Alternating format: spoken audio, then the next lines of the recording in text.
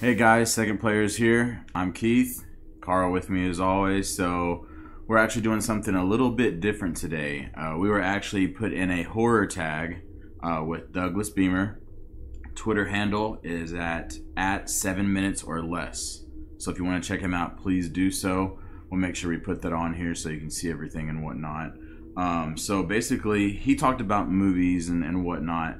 We decided to incorporate movies and what we do, which is gaming. It's what we love. Right. So that's what we're going to do. How do you want to start this off, man? You want me to go first? Yeah, go ahead. Go okay. first. Cool. So we're going to start with movies first. All right, to follow Douglas and what he did. Okay. So for me, my top 3 horror movies that I really enjoy. Okay, this is just my opinion. Number 1 would be the first Alien. Okay, now a lot of people don't realize this. Well, maybe a lot of people do. You just don't hear it a lot. I don't. That movie is actually classified as a horror movie. I mean, it is sci-fi, but if you think of it, it is to a point a slasher. You have one super strong figure hunting down people one by one on this enclosed ship. Right. So essentially, yes, horror. But and we always say his name wrong every single time. Giger. It's E. I think you're supposed to pronounce the E. Giger. Yeah. Yeah. Okay. Anyways, without his design, like he really just put that little bit of polish on it. Right. And people that go on about Alien, they're like, oh, it's a sci-fi movie. Well, sci-fi is a genre kind of like fantasy. Like it doesn't mean what the movie is. It just means elements that go into the story. Right. So another great example of a good sci-fi horror is the Event Horizon. Okay, I actually haven't seen that one. Yeah, you can have both in a movie, and I think a lot of people get. It's just rare to see them put together well. Right. There's one that's coming to mind that I can't remember the name of, but it was a cheesy one in the 90s. I remember watching. It was really bad. Oh man, I think the movie Species. I think that was a stab at it. I think that's actually the one I'm thinking of. I remember that as a kid. I was always like, I want to watch that. Yeah, just because that girl was like so hot back then, or yeah, whatever. And she had like a tail. That's the scene I was remembering, like the awkward monster sex scene. Like I've never seen it to this day. So. All right, so that's the first one. So for my second one is the original classic Halloween. Okay, now it's funny, you're gonna see the differences here, but for me, that movie ever since I watched as a kid, I loved it. From like the cult following behind it, the original mask was a William Shatner mask, Captain Kirk. Okay, that shows how low budget this thing is. They went and bought it, spray painted it, or painted it white. I think they turned it inside out and then painted it white or something like that. Yeah, something. But so William Shatner is really the killer in this movie. But it really spawned so much after that. They credit the movie Halloween, the original one, as the birth of the slasher genre. Right. Okay, there were some touches of it before with Psycho and whatnot. But no, because Friday the 13th came after, Nightmare on Elm Street, Child's Play. It just kept rolling after that. Right. So, and I think you had said that the Halloween series was, we had mentioned in another video, it was essentially supposed to be some kind of... Yeah, the original idea was it was going to be an anthology series. And every year on Halloween, a new scary movie was going to come out. Right, yeah. I think they really messed that up with the sequel finishing the story of the first one. Yeah. And then when Halloween 3 came out, which I actually like Halloween 3. Man, that's crazy. It was so different, people didn't like it because the precedent had already been set that this was about Mike Myers. Yep. And I think the idea was neat. What they should have done was Halloween 3 should have been Halloween 2, in my opinion. And then they could have finished the story, made Halloween 2 Halloween 3. Yeah. And I think... it would have done better. Yeah, because... Not talking bad about it, but they've made so many using the same formula that it's kind of gotten tired. And there's a new one actually coming out. I saw it online not long ago. But I will say this, the 1 and 2, great. 3, for me, I watched it as a kid, and I was like, what is this? Right. So I've never watched it again. I think 4 and 5, but what's crazy, random fact, the girl in 4 and 5, I think she's related to Michael somehow. She plays one of the girls in the Rob Zombie remake. Right. It's crazy. But anyways, the Rob Zombie remakes are good. First one's accurate, second one, whew, but I mean, that's Rob Zombie. Yeah, Rob Zombie. But anyways, yeah, so it's done something.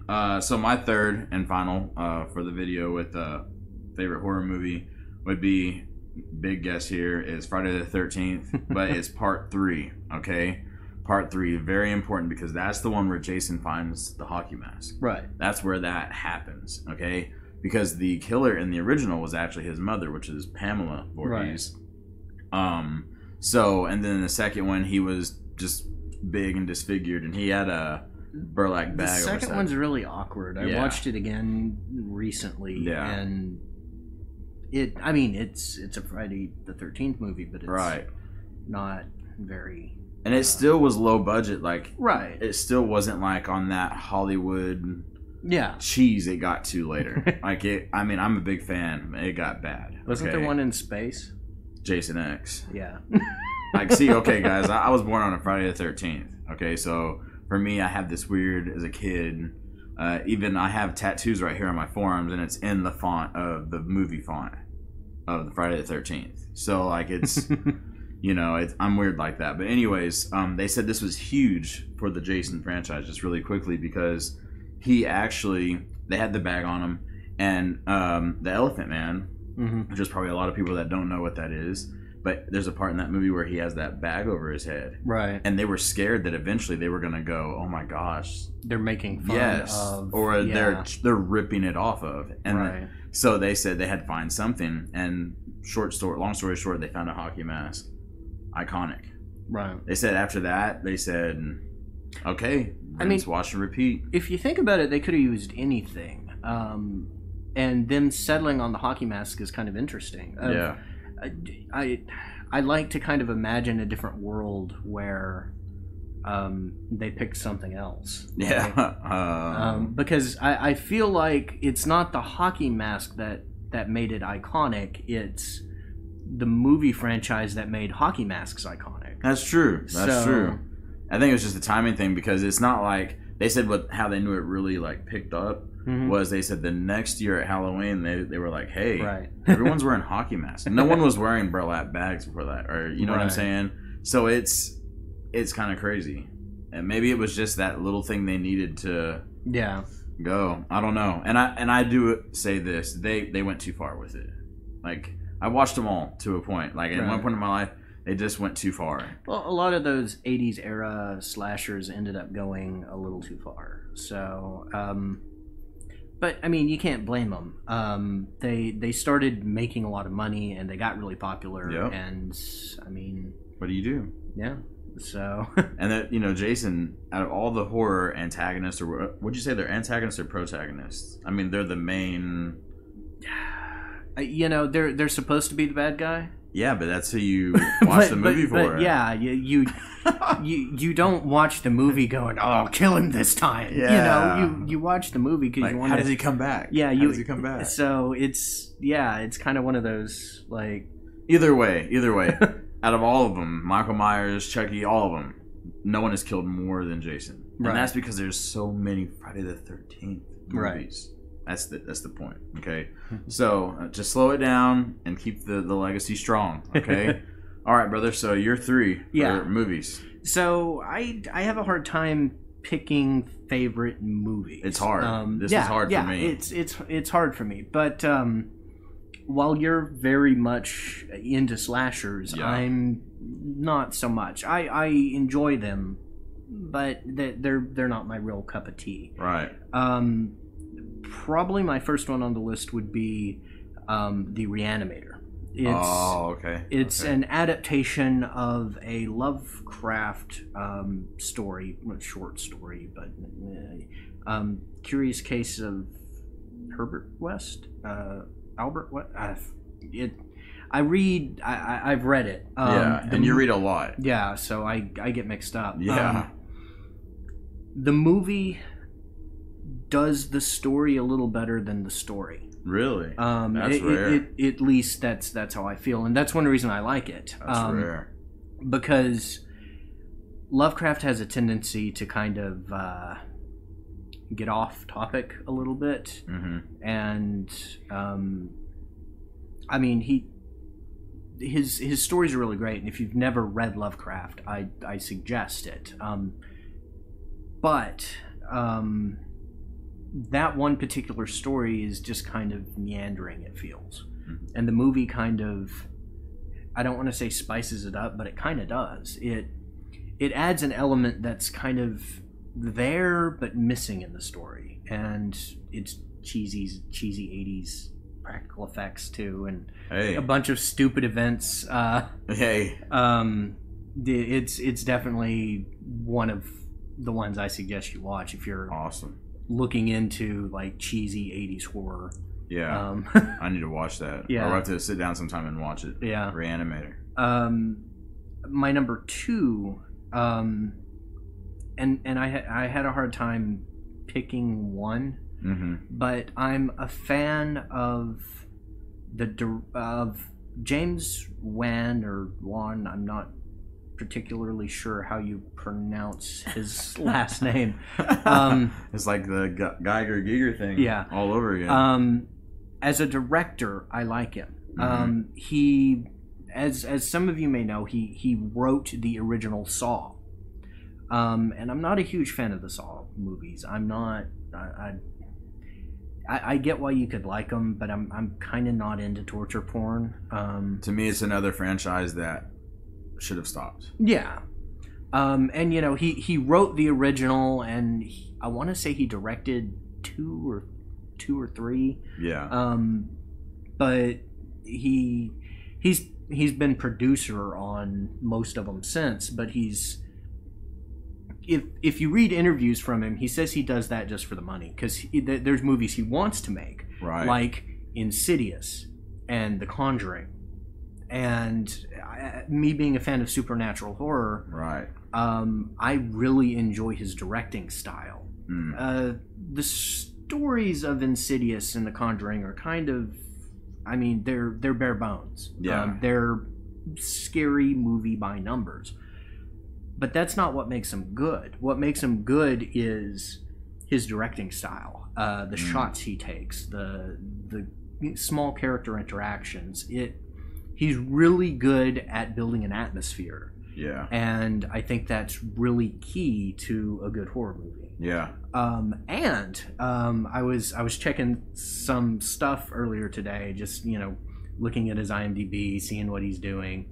Apparently, he's directing a reboot of the Mortal Kombat movies. Dang, I had heard that there's supposed to be some reboots. Right, so I'm kind of interested to see how that goes. I mean, it's not horror, but it's just kind of an interesting side note. Well, Mortal Kombat's one of those things that it's dark, but you have to have a certain kind of eye to look at it and go, I like it. Well, I mean, if anyone's going to treat it right, it'll be the writer of Saw. Yeah. So. Yeah, I mean, I could see that. Yeah. That's pretty cool. And my third movie is, I'll say it's better as a book, but it's still a good movie. John dies at the end. Ah, yes. And it's earlier when I was talking about how genres can go together. You have horror here and you have comedy here. Yep. And then you end up with meat monsters and dick jokes somewhere in the middle, and that's John dies at the end. And it's so good. It's like a grilled cheese sandwich. Yeah. Like it's smooth. It's real good. Yeah. It's definitely a good book.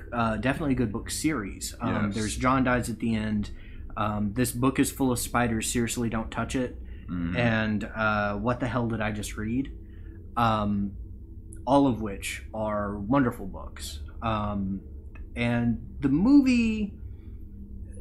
So the situation in the book is it's kind of a collection of stories. The first book, at least. The second two kind of are a single story. Yeah. But the first is more like a short story collection. There's three main stories.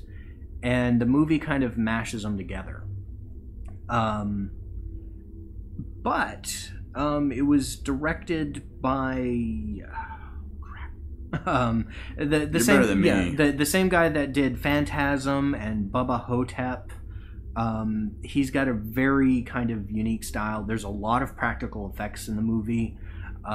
It's quite good. I mean, the dick jokes, needless nudity, and exploding Jamaican guys. Like, it's definitely worth a watch if you haven't seen it. Yeah. So One of my favorite parts in that book is you had told me about it, and you know, it was your book, and you're like, here, borrow it, and I'm like, okay. And then there's a part where they got those testaments. Oh, yeah. Yeah, like they were meant to have like Bible scriptures on them, and then like they were using them as weapons and enemies, or not enemies, I'm thinking like they're games, but like they're blowing up and stuff from these mints. And I remember just reading it, just laughing so hard, like, what? There's a possessed dog at one point, and they like fling it in the room, and they're like, come on, and it eats it, and then it just kind of sits there for a second and goes to lick itself, and then boom. Yeah. That's the main part I was trying to say without saying it. Yeah. Yeah, like it was just so funny because it's like you want to take it serious because it would be like serious if you saw that, but reading it, it's almost like I don't believe that. Well, I mean, it was well written. Yeah, the third book includes a flaming pneumatic dildo gun.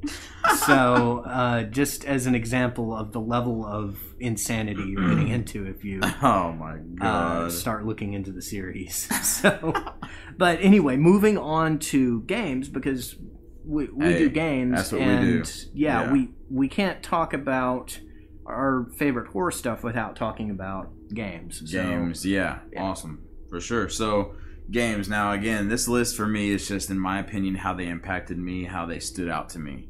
Because, you know, any gamer knows this. Like, you can play a ton of games, but there's always those games that do something to you, right? Mm-hmm. And some way or another, you're like, wow, I love that. So for my number one would be Dead Space. Okay, first time I played this, it was random. Like, I don't remember being promoted a lot. I don't remember anything. I was just like, what's this? What's this box art with the hand floating in space? Like, let me pick this up, and before I know it, I am just like, give me more, you know, like all on this. It was amazing, just like the storyline, silent protagonist Isaac Clarke.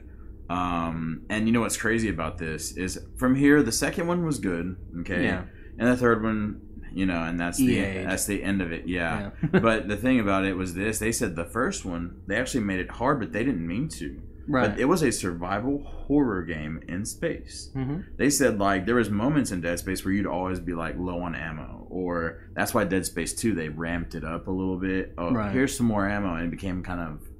had action spots. Right. So, anyways, Dead Space, great one. I mean, if you have not played it, yes, it's PS3. Yes, it's older generation. Please. Or if you can get it on Steam, like... I don't know if it's on Steam. Well, either way, like, find a way to play it. It's amazing. I think it may be on Origin. So EA. Oh yeah, that's right. You did tell me about that. Yeah, EA doesn't put very many games on Steam. So yeah. So either way, if you can get your hands on it, you know, do so. Okay. Also for me, Resident Evil 2. Now, you know, I'm pumped about this remake. Especially, I loved Resident Evil 4. I know it went more action, but if you could get that control scheme with the low ammo environment of Resident Evil 2, oh my gosh. Like, I want to be scared. I've told you this story before. I never had a PS1, so I never played Resident Evil 2 when it first came out. 64 came out, or I had a 64, it came out on 64, it was ported. I was like, oh my god, okay, I'm gonna get this. So we get, me and my mom get it. I'm in 7th or 8th grade. No, 8th grade. 8th grade. So I come home. It's like 10 o'clock at night. I put it in the 64. Never played it. You know, no strategy guides, no internet. You know, turn off all the lights in my room, and I'm sitting there playing it, and I was just so terrified. And it was a good feeling because that was my first horror game experience. Right. That was it. I'd watched a ton of movies, but to be in control and in these situations, it was awesome for me. You know, and now it's laughable now. Like, hey, Ward, what are you doing? You know, it's kind of off topic, but you mentioning that as your first horror game experience. Do you know what my first horror game experience was? What was it? Echo the Dolphin. Oh yeah. I gotta hear this one. So Echo the Dolphin is it's a game on Genesis. You play as a dolphin. You're in the ocean. It's really relaxing, and by the end, you're fighting a giant fucking alien trapped in a spaceship as it's trying to eat you. I never beat that game. It's really dark, really creepy. Do you ever fight sharks in there? Yeah, but they're not too much of a threat. If I remember, that might have been the second one where you fight a shark. But Echo the Dolphin is one of the earliest like games that at some point becomes a horror game that I can think of. Like, right. Anyway, sorry. No, that's cool, man. That's awesome right there. So my last one is now there's a lot of Silent Hill games out there, and I know people are fans of Silent Hill. I've always been more of a Resident Evil guy. Okay, I've always kind of noticed you'll find a few that play both, but it's either one side of the fence or the other. Okay, for me, the one that stands out for me is Resident Evil: The Room. Okay, funny story. There once was a day, for those that don't remember, if you wanted to play a game, you didn't go to Redbox. You went to a game store and had a membership card, and you swiped it, and I rented a game for 5 days. Silent Hill: The Room. I'm like, okay, let's play it. And essentially, you're stuck in this room, your apartment, and you can't get out. And things happen when your character's asleep, and he wakes up. He's like, did that happen? And then it does happen, And I want to say I got like 3 or 4 hours in. Like, I know that sounds horrible. I know it's like, what? But there's a point in the game where your toilet explodes out of your bathroom. You go down in there. And you look out the window, you see this girl that stands out, and she's going into the subway. Long story short, she gets injured. She gets like a gut wound. She's bleeding. And then you wake up in your bed, right? And you're like, oh, okay, everything's cool. And you look out the window, and then you see them bringing the body out, sheets over it, but it has the blood right there. And then I played a little bit past that, and it got a little... it kept getting deeper, and I was like, you know what? I'm good. And I literally turned off my system, put it back in the case, and just set it down and thought about it. I'm going to play something else. And then I was like, nope. And I returned it back, got extra credit, and got another game. So that game always stuck in my mind, like, why did that game do that to me? I don't know. And, that one gets a lot of hell from Silent Hill fans. And I'm a Silent Hill fan.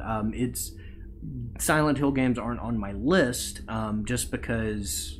I kind of wanted to talk about games people might not have played. Yeah, see. But I'm definitely a Silent Hill guy.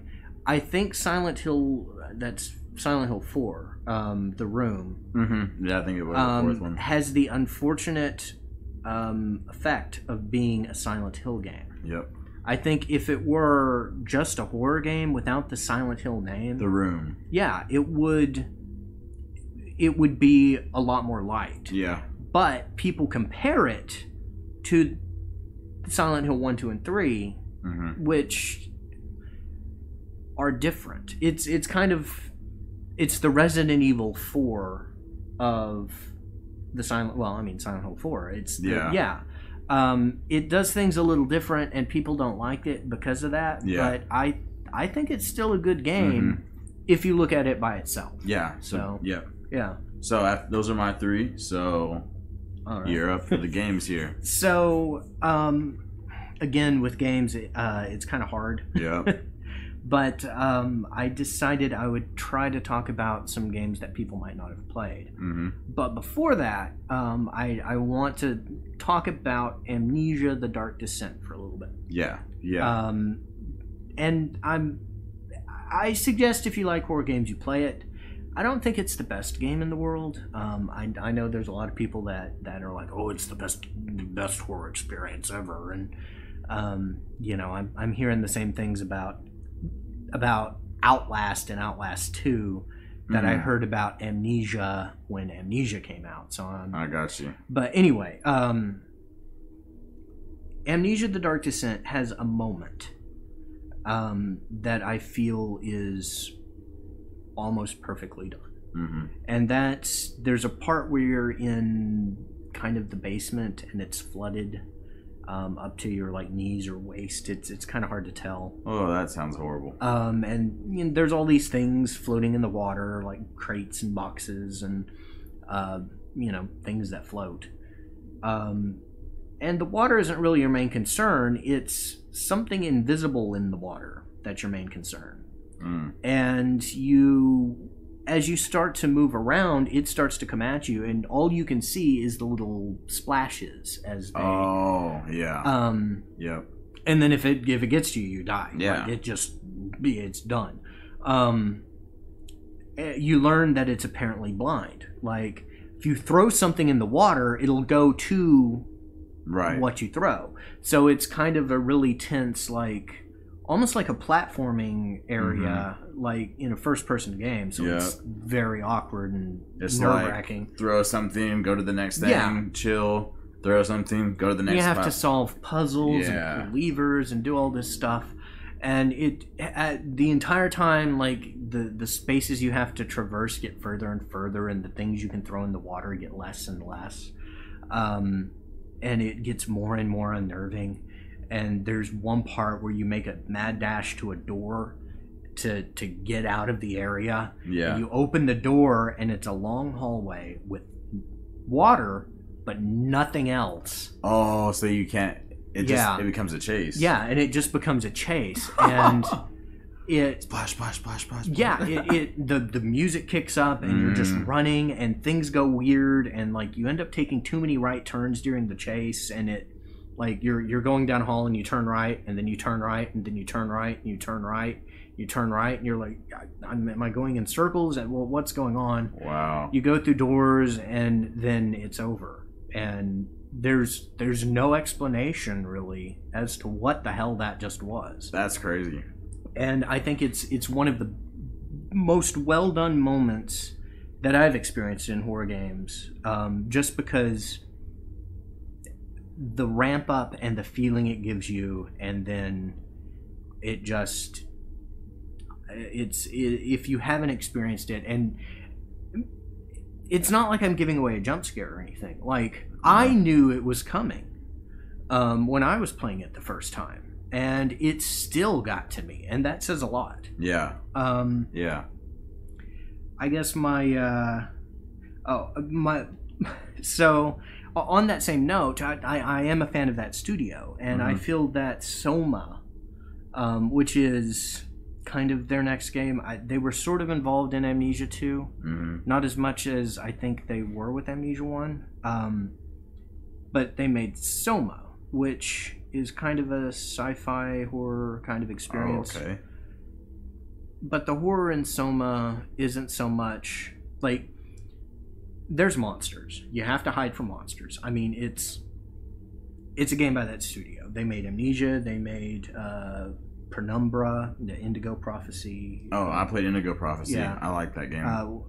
So it kind of has that same kind of gameplay. Like, okay. You're not going to take on the monsters. No. It's very story driven. Right. Yeah. But that's not really the horror in Soma. The horror in Soma is what the game does to you.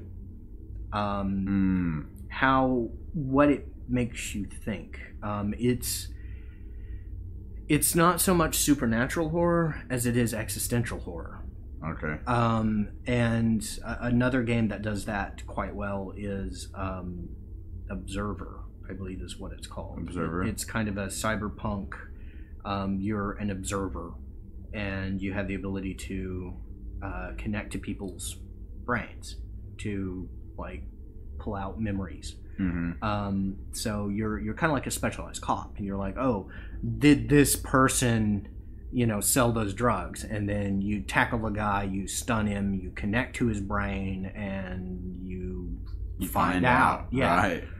Well, there's murders and things going on in an apartment complex, so you spend time connecting to dead people's brains or dying people's brains. And when you connect to the brain, it's not like a little movie plays. It's like you're there experiencing what was experienced. And in these dying brains, things are really wild. And it's similar to Soma in it ends up being more of an existential horror kind of thing.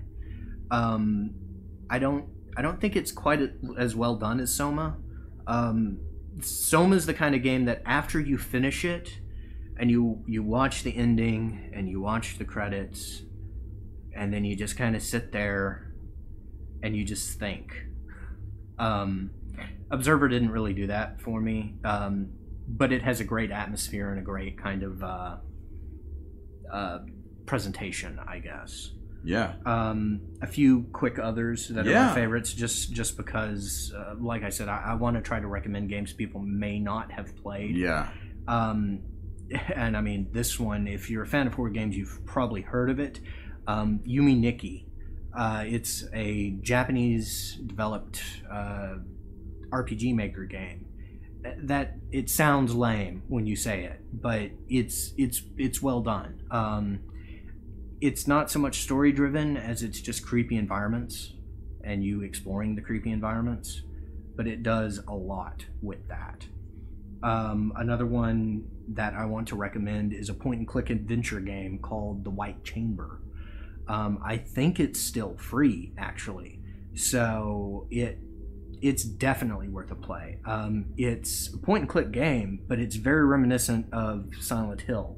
Ooh. I don't want to give a whole lot away about it because it's definitely well done. Right.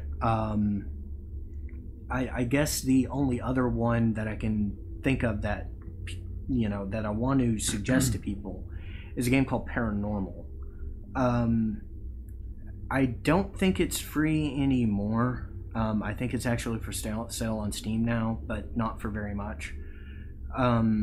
And the premise is you're in a haunted apartment, and you have a camera, and you're trying to capture the paranormal activity on camera. Oh, okay. So your camera is your weapon. Yeah, well, or the sort of. Yeah. You don't really have a weapon against what's going on, but most of what's going on is kind of benign until you start to poke at it. Oh, I got you. And it's got some really interesting mechanics because the haunting is sort of random, but it also has a cause and effect element.